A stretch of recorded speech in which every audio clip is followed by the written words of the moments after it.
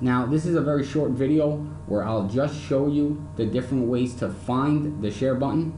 In the next two videos, I'll show you the different options for sharing, like email and link, and I'll also explain to you sharing access and what they mean.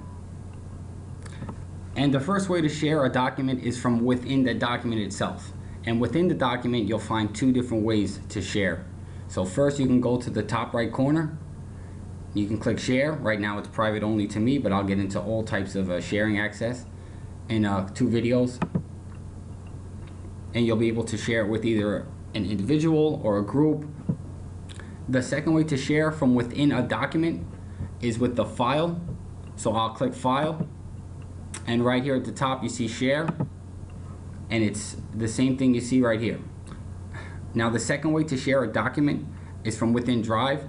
So let's say I want to share, for example, assistive technology presentation. All I have to do is click the file and then scroll up, and you'll see this button right here. It says share.